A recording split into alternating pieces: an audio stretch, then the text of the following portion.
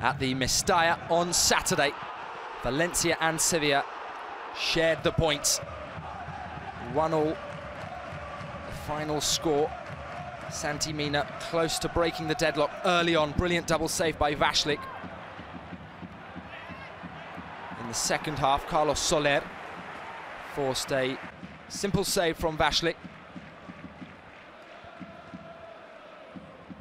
Sevilla hadn't won at the Mestalla since February 2012, but they took the lead 10 minutes after half-time through Pablo Sarabia, who scored his 13th goal of the season, his 5th in La Liga. An intelligent finish from close range, and Sevilla almost went 2-0 up through former Valencia midfielder Eva Banega, who struck the woodwork.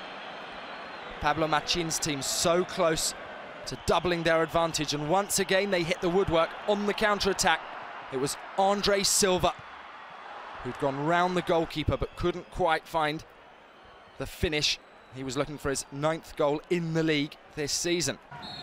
And in added time, substitute Diakhaby headed in the equaliser for Valencia.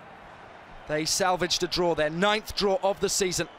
The 21-year-old substitute adding late drama. The full-time score was Valencia 1, Sevilla 1.